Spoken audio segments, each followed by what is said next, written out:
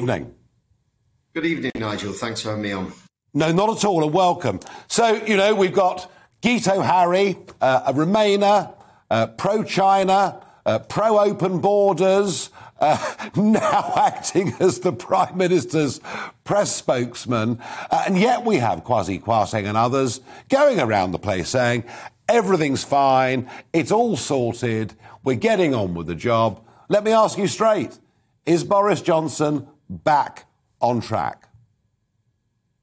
I don't think he's ever really been off track, Nigel. I think there's plenty of achievements that the Prime Minister's had so far. And yes, of course, we've had a difficult period at the moment, but I think the things that we put forward to people at the election, I've certainly still got a lot of faith in those things. And yes, at times we need a bit of a reset. There's been a clear out at No.10.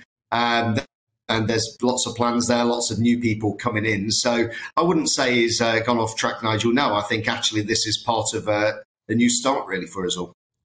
When you think of what people in Bassett Law voted for, not just in the referendum, but when they voted for you in December 2019, they didn't vote for the kind of politics that the Prime Minister's new press spokesman represents, did they?